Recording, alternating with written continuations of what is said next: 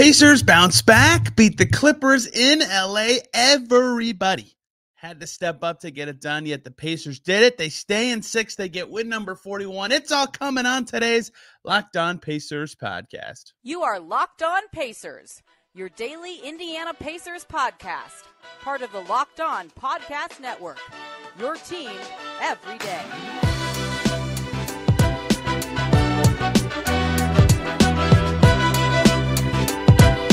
What up, y'all? Happy Tuesday, and welcome into another edition of the Locked On Pacers podcast, where we, of course, talk about the Indiana Pacers. As always, my name is Tony East. I cover the team for Forbes and SI, and today it's over. The Pacific time zone is out of the Pacers schedule. The back-to-backs are out of the Pacers schedule. They're done with that. We're all done sleeping and staying up late. It's all over. Pacers win in LA. They beat the Clippers. They get over their back-to-back bugaboos, and they crushed the Clippers. Really fantastic second half by the Pacers, and there's a lot of Pascal Siakam we'll dig into today. He was excellent once again. Tyrese Haliburton made some threes. Myles Turner was awesome, and every role player deserves some praise for the way they played, and that's how the Pacers get a big win against a good team. We'll cover all of that as we roll through a nice, important Pacers win on the schedule. Same night, the Sixers lost. Pacers climbing kind of in the standings. And I continue to think, I don't want to jinx it because it's like 2 weeks away, but that Pacers Heat game in Cambridge in early April, it might be one of the games of the season for this Pacers team. We're going to talk all things Pacers Clippers today. Siakam's big game.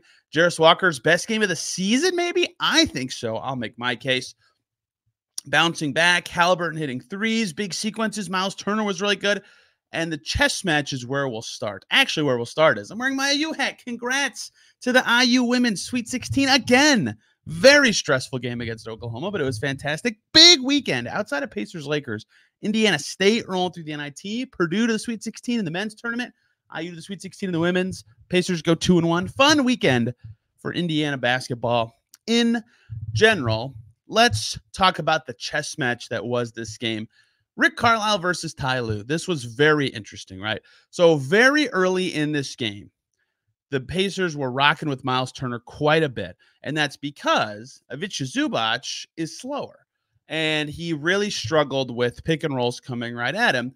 And so Turner was getting to the rim, or a ball handler was getting to the rim, or a passing lane was opening up. A lot of stuff was happening, right? Turner in the first quarter had 8 points already. He got to the line 4 times, right? That was really significant for the Pacers and their early start. Zubac in this game was minus 20 in 24 minutes. The Pacers just crushed him. And yeah, he does well on the glass, but he can't get enough stops. He's not additive enough to their defense, right?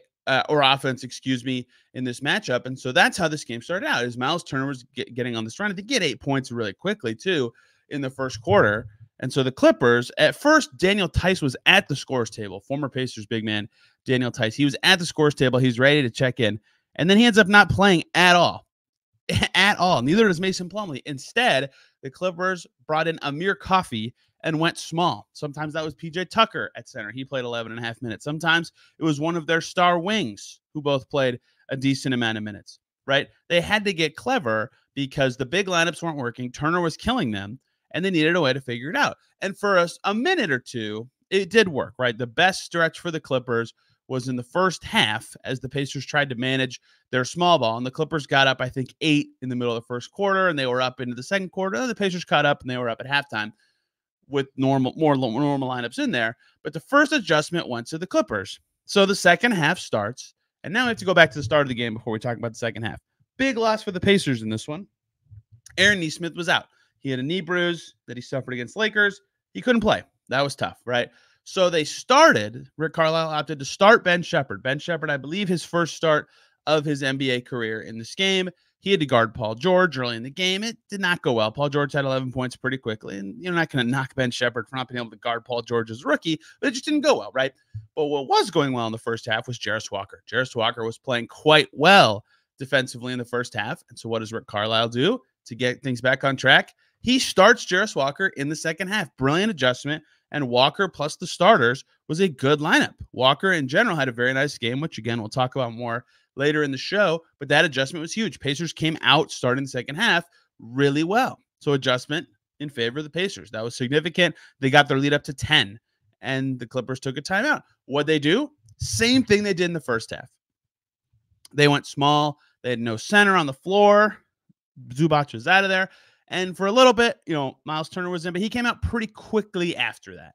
The difference was in the first half, when Myles Turner came out for the first time, even against a small Clippers team, Jalen Smith came in right away. Jalen Smith, a fine game. This time, Rick Carlisle said, you know what? If they're going to go small, let's fight back. Let's get some speed. Let's get some shooting on the floor. Let's try something else. Let's try Pascal Siakam at the 5. And that is what really turned this game on its head. That is where the Pacers suddenly took off. I think it was I think it started. I don't want to get this wrong, but I believe it started as Haliburton, Shepherd, Toppin, Siakam, and I can't remember who the third player was. McConnell might have been in there. I think it was McConnell, actually. And then Jalen Smith came in later, but for a while that was really working, and Siakam was rocking at the 4 and just piling in shots as the Pacers went up by 10 late in the third quarter. And then early in the fourth, it was a bench group that did have Jalen Smith, but Siakam was just rolling. That group was absolutely clicking, but it was a lot of lineups that had never played together, and yet they were absolutely rolling in this game because the Pacers found the right counters to the Clippers going small.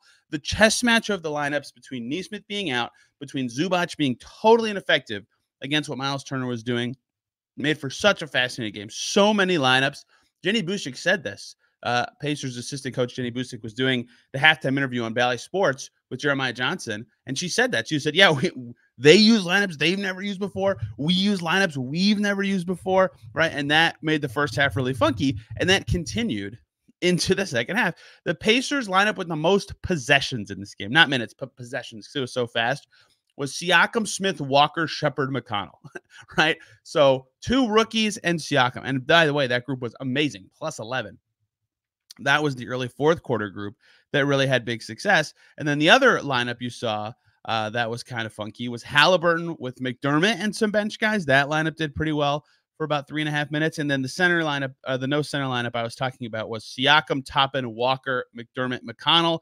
That group was plus 10 in 3.5 minutes, right?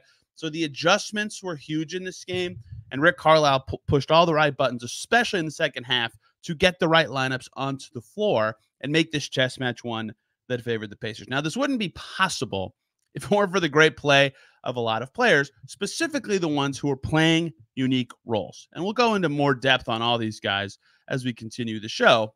But for example, if Pascal Siakam can't handle that stretch at center, that falls apart completely. They can't go to that, right? They have to instead, go with Turner and Smith the whole game. But they didn't need to do that in this one because they could go with Siakam there, even for just a tiny amount of time. That was a big success for them, right?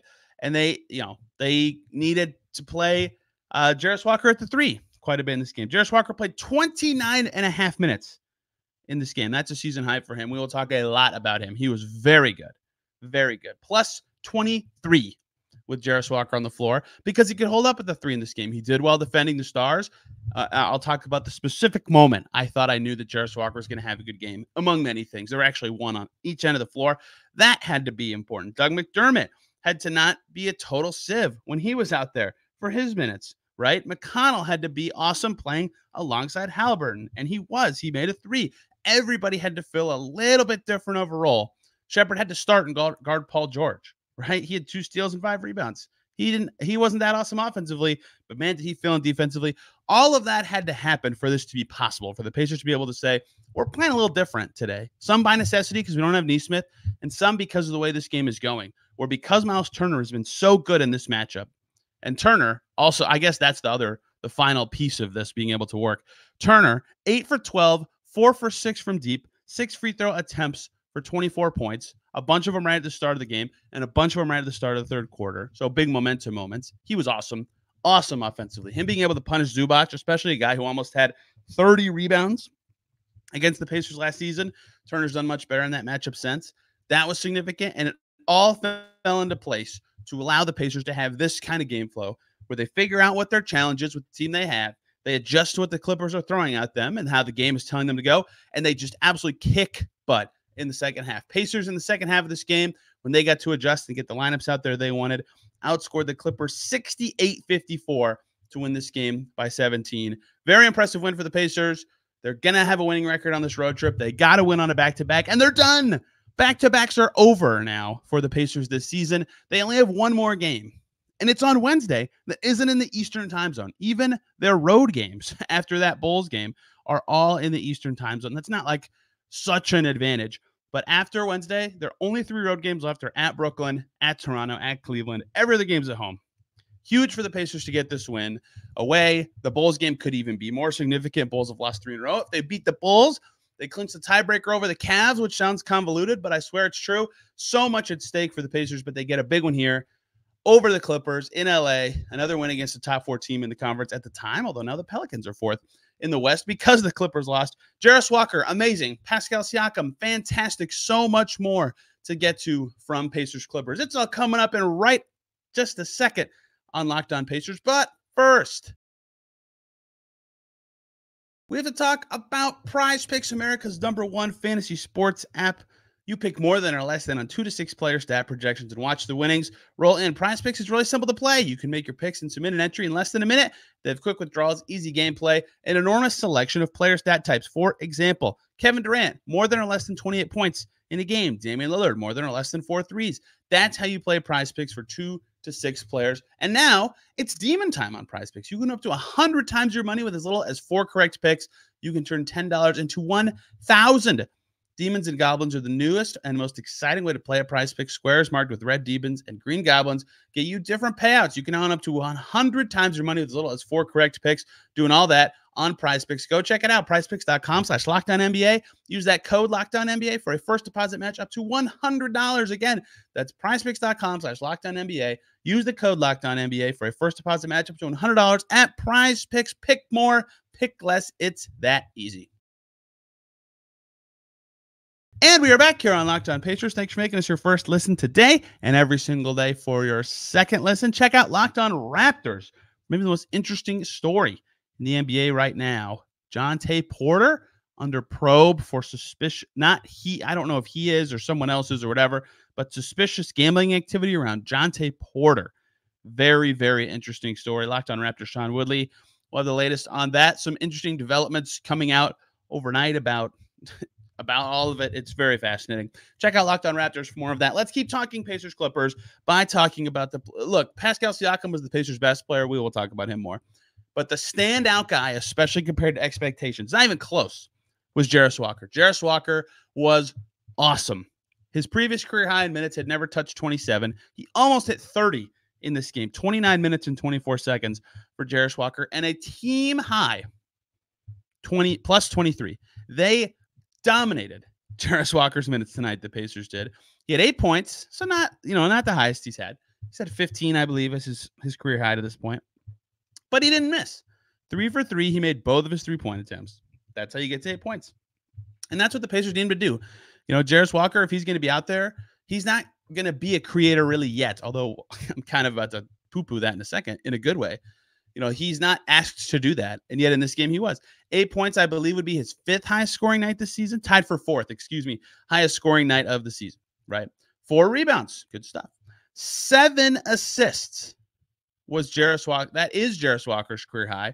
His previous career high was 6. This is when I knew he was going to have a good offensive game.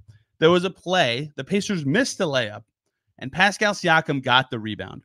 And Pascal Siakam was kind of well covered, or at least the Clippers were aware of Pascal Siakam's presence under the basket. But there was a little triangle of Pacers under the rim. And Siakam, realizing he has all this attention, flips it to Jarace Walker, who's also under the rim. And Jarace Walker could have probably jumped up and scored, right? The Clippers had to turn around to face him and then kind of get to him. And he had enough of an angle to go up and score. But it wasn't a perfect angle. He was kind of under the basket, even though, again, NBA players can score from there. But who was wide open and would have required another rotation from the Clippers defense and was facing the basket from an easier angle scores Obi Toppin. And so Jarace Walker catches it with a pretty good layup opportunity and immediately scoop flips it in the lane to Obi Toppin, who just immediately went up and scored very easily. And it was this boop, boop, the 2 passes and the snap of the fingers, and the Pacers scored. And I thought, okay, Jarace is reading this game well, right? He's got a good sense of what's going on, where the opportunities are, where he needs to be. And that is, again, the 2 most important things for his offensive game going forward he's gotten better at all season, right? His shot was clunky when he got into the league. He worked on it a lot. I'll never forget the practice where we were waiting on him to do media, and he was like, I'm not doing this till I ring the bell. If you don't know what ringing the bell is, the Pacers have this thing after their practices. They do this drill where they take 5 threes from each corner, each wing, and then the top of the key. So 25 total. You make 20, you get to ring the bell. He was determined. It took him a while, but he did it. And now he's like a good shooter in the NBA. And the sample is so small that I have no opinions on if he's actually going to be a good shooter right now. But 36%, 36.7. So basically league average on the season coming into tonight, made both of them. He's gotten better at it. And clearly in the G League, he was like a good enough 3-point shooter watching him play. That's a big improvement. The other thing has been like the ball handling, control, and passing has gotten a lot better from the start of the season until now. So those two offensive things, the things he'll be asked to do the most offensively, pass and shoot, gotten a lot better. Really nice passing game today. 7 assists. To be clear, he had 8 assists since the All-Star break entering today, and he had played in all but 5 games in that stretch, right? He had gotten minutes. He was in the rotation for that stretch when they were dealing with some injuries, right? Like huge passing night from Jarace. Getting into the defense, finding the right passes, finding shooters, making plays. He was fantastic offensively. Again, if you don't miss a shot and you have 7 assists and 4 rebounds, that's great. He also had a steal and had no turnovers and only 2 fouls in almost 30 minutes, right? That's good. He has historically been jumpy. This quote will stick with me forever, but after that Bulls game they lost in overtime where they were relying on Jarace Walker to guard DeMar DeRozan for a lot of the game, and DeRozan was awesome, but Jarace did pretty well. He said, I would have fouled out of this game if this was early in the season. And it's not like he was like amazing on defense. And I mean, he was pretty good in this one. And you keep seeing the progress he's making on defense where he's not fouling as much. He's staying down. He's not gambling. He's not reaching his hands in. He's not jumping passing lanes, right? All of that is improved. And the moment I knew Jarace Walker was going to have a good defensive game was in the first half. He and TJ McConnell got locked into 2-man defense on a Kawhi Leonard pick and roll with Russell Westbrook and McConnell as the screener and screen defender. And Walker stayed with Kawhi, and he fought through the screen, and he had a little help from TJ shading, but he got over there, and he got back on Kawhi, and then Russ didn't get open, and they got back to him, and then another screen. Nothing came of it. And I think Kawhi gave it up. And I think they actually scored on the possession, but it was like something else. Like Kawhi gave it away, and then something else happened. I can't remember exactly, but I remember I tweeted after that play, like, oh, man, that was really good 2-man game defense from Jarace. He was not letting it even get started. He was fighting through it. He didn't foul. He did a great job being up in his face. Like that kind of stuff was not stuff he was doing earlier in the season, especially against those kind of guys, right? He routinely is needed in games where guys are in foul trouble, which usually means they're playing stars. So like he guards DeRozan or Kevin Durant or, whatever. And this one, it's Kawhi Leonard. And he was great. He was great in that matchup. He stood his ground. He defended the right actions. He was in the play. Those 2 plays, the one where he was ping-ponging it around under the basket and the one where he did that on defense, that's when you knew if he's locked in like that on both ends, he's going to be playing well. Both of those are in the first half. And so in the second half, he starts, right? They needed him. And if you just look at the stats, you can tell. First half, he was making a huge impact, right? He came off the bench. He didn't actually start. But he made, I just did the first quarter. I was like, that's not his stats for the first half. Yeah, first half, Jarace Walker, clear impact. He played 12 minutes and 32 seconds. He played the whole second quarter. 5 points and an assist, +8. And they were winning at halftime by 3. And clearly it was working. His size was helpful in this matchup. And so they tried him out and started him in the second half. And he kept having an impact. 16 and a half minutes in the second half for Jarace Walker. That led the team. He played more than Siakam. He played more than Haliburton. +15 in the second half, 6 assists, 4 rebounds, 3 points. That, to me, he's had better statistical games, right? I already rattled off that he had he had that 15-point game in Sacramento where he made a bunch of shots and made the threes. He had the 9-rebound game against Phoenix. He almost had that double-double that night, right? He's had some, like, good NBA games, but complete with defense, totally contributing, being needed specifically in the rotation. In this one, he was needed in Sacramento and Phoenix as well, to be clear. And actually the Chicago game, he was needed a bunch on DeRozan. Those 3 games plus this one are his best 4 games in the pros to me. But this one, given the defensive impact, and by far his best plus-minus, which is not a tell-all, but in this game was reflective of how he played, this might have been his best game, even though the stats besides the assist don't quite jump off the page. I thought this was Jarace Walker's best game. I thought it was his most complete game. You could see in individual plays progress he's made on key skills, and that's why he was so valuable, and that's why he played so much in a key win where the Pacers got it done. Big time from Jarace Walker. If Nesmith remains out, he has to play. It's not even a should he play. It's yes, he's going to play.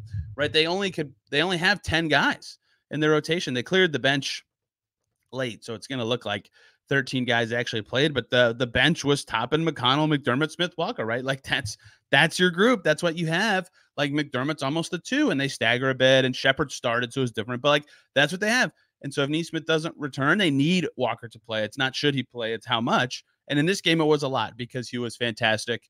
And that's what the Pacers needed on a night where they were missing guys. And credit to Ben Shepard. While we're on the rookies, I don't think he was like psyched about his start. Paul George had 11 points on 5 for 6 shooting pretty quick in this game, but Shepard still was fine. I mean, again, like I said earlier, 5 boards, 2 steals, 7 points on 2 for 3 shooting.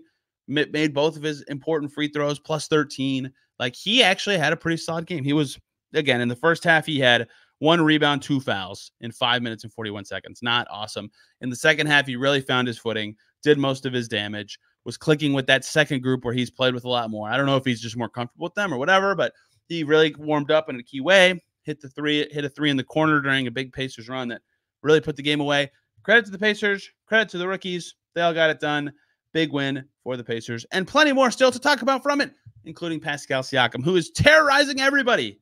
Holy cow, has he been good. He was once again amazing in this game. We'll talk a little Siakam and a little more about stuff that stood out from this game. Haliburton made threes, a lot of threes in this game. That's all coming to close out today's Locked On Pacers.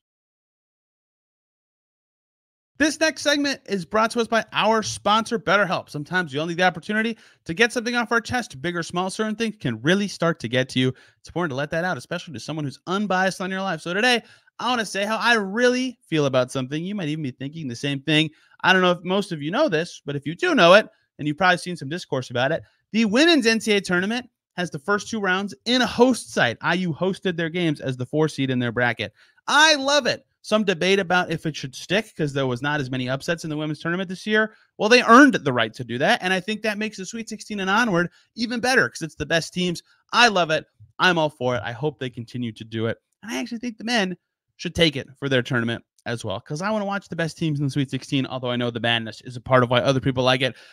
Therapy can be different for everyone. Most of us have much bigger problems in our life than how the first 2 rounds of March Madness is played or how our favorite sports team is playing. But it's important to get things off your chest every once in a while that are important to you. And therapy can be a great way to do that. If you've been thinking about starting therapy, give BetterHelp a try. It's entirely online, designed to be flexible and suited to your schedule. So visit BetterHelp.com/LockedOnNBA to get 10% off your first month. That's BetterHelp, HELP.com/LockedOnNBA. And thank you for making Locked On Pacers your first listen today and every single day. For your second listen, of course, Locked On Clippers. Here what Darian Vaziri has to say about the Clippers losing, but the Clippers falling to 5th. They just don't look very good right now. And the Pacers made them look not good, to the Pacers' credit. But this team had a stretch where they went 25-6 in 31 games. And then tonight, Paul George, 26 points on 18 shots. He shot 66.7%. Kawhi Leonard, 26 points on 18 shots. He shot 61.1%. That's good. They defended well.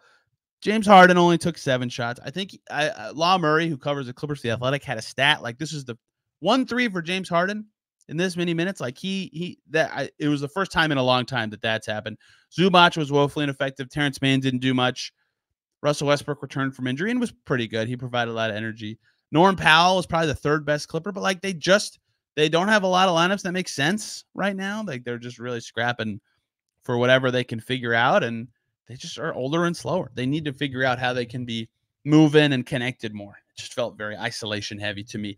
I don't cover the Clippers. You should listen to Locked On Clippers because Darian does. And we have got to talk. I mean, we talked about Siakam yesterday because he was the big positive from the weekend, even though they lost to the Lakers. Siakam had 36 that night. This run he's on is insane. He had 1 30-point game for the Pacers before going to LA, and then had 36 against the Lakers, 31 in this game. Tremendous. Just so good recently. Drilling long twos, over key defenders. A big stretch in this game, actually. I should have included this in the chess match part of it. Was late in the third quarter. I wouldn't say the Clippers were like surging, but they were certainly denting the lead, right? I think they got it to 7. They were down as much as something double digits-y in the third quarter. And they cut it to 7 late in the quarter. They had a chance to get some momentum going into that. They had scored the last 3 shots of the game. And then Siakam, who's being guarded by PJ Tucker, just drills 2 shots. Boom, 17-footer, boom, 16-footer. And the Clippers switch it up. So instead of having PJ Tucker on him, it's Kawhi Leonard on him because they can't have that anymore. Now PJ Tucker's on someone else, which still is a matchup to exploit, but like taking Kawhi off of someone else is important. And then Siakam scored the first 2 buckets in the first minute of the fourth quarter. That was his key stretch, and making the Clippers adjust to his success was huge. Like, that's what having a guy who scores 30 points in consecutive games can do. Entering today, Basketball Reference, of course, doesn't put the games until the following day. He was averaging 26.6 points, 11.8 rebounds, and 3.4 assists per game in his last 5. His last 6 game stats are now going to look ridiculous. He has just been playing so well for the Pacers. A big part of why they're having success right now on the road, especially. Like, he is just playing excellent basketball, and it's guiding the Pacers. He's been their best player for most of March, if not all of it. And it's been huge. He was huge once again. That's what stars do. He was asked about it by Jeremiah Johnson after the game, like what it means when him and Turner and Haliburton are all clicking at this level, right? And that was kind of the story of the game. Their stars were really great. He said it's great when all of us are rolling. And later he said when all of us are clicking and we're playing our pace, we're hard to beat. I talked about Turner in the first segment. Again, his specific matchup with Zubac was like the key to getting all the chess match started, and he was really good. He deserves a ton of credit for that. So that's where he contributed. Siakam was, of course, amazing. Plus 20, 31 points. Let's finish with Haliburton. For once, this is the stat I kept saying. If you were listening a lot when I was talking about Haliburton's slump, I kept saying it's just that he's missing threes because, and then I would say this, his 2-point percentage is awesome. Every game, he's making 60% of his twos still. His passing is still at the same level. The team's just not making threes, right? It's just that he specifically is not making threes. In this game, he was crap. He only made 1-2. He was crap inside the arc, but he was awesome from 3. 6 for 9 from deep. The Pacers shot 60.7% from 3. They're going to win almost every time when that happens. Among many things that went well for them, making threes was a good strategy. But he made 6. He made his first 4. I think he had 15 points at halftime, and all of them were from threes. And that's how you have 21 points and 9 assists without being able to actually drive as much and score on the twos or distribute that way. He was still lighting them up. He was still Tyrese Haliburton. He still had nearly a double-double with 21 points. But making 6 threes in a game after the threes he made in Golden State, he's not out of the slump, right? He did not have the Lakers, like athletic-sized teams, which there aren't many of in the league. That's what gives Haliburton the most trouble still. The Lakers did it again on Sunday, but recently 4 for 8 against the Warriors from deep, 2 for 6 against the Lakers, 1 for 3 against Detroit. That's 3 games in a row at 33% or better, and now 4 in a row at 33% or better. That's a low bar to clear, but he only reached 33% or better 3 times since the All-Star break before this road trip started, which is crazy to say. Once was the Detroit game right out of the break. Once was the Pelicans win at home. Once he was exactly 2 for 6 against OKC. That's it. That's the only 3 of the first 13 games coming out of the All-Star break. Haliburton hit 33% from 3. Now he's done it 4 games in a row, including 2 excellent games shooting. That's huge. Maybe not quite out of the slump yet, but getting there, and he played very well. The stars were great. Jarace Walker was great. Rick Carlisle's adjustments were great. That's how you beat a top 4 team at the time in the conference, in a conference, and the Pacers now have 41 wins. They're going to be at least 500 this season. They're very close to locking up at least the 9 seed. They're very close to being done with their last road trip of the season. We have lots of coverage of this team coming here on the Locked On Pacers podcast. We'll have a guest tomorrow to talk all things Pacers, Jarace Walker, and more. Doug McDermott did not play awesome against the Clippers, but had a better road trip, or is having a better road trip than I anticipated. I want to talk about him. Lots coming here on the Locked On Pacers podcast, and I'll be in Chicago Wednesday for Pacers Bulls to break that one down as well. We'll have another guest Thursday. So, again, lots of fun stuff coming here. Hope you guys enjoyed this show and the game. Always fun when the Pacers bounce back and give us some interesting stuff to talk about like they did in this one. Hope you guys enjoyed it. If you want more, you can follow me on Twitter at Tony R. East, or the show at Locked On Pacers. Or if you want to discuss something, YouTube comments, another good way to do it if you're watching via the video, where you can see my IU hat. Like I said earlier, looking forward to more March Madness in the coming weekend. Thank you all a ton for listening. Back tomorrow talking more Pacers. Till then, everybody have a wonderful day.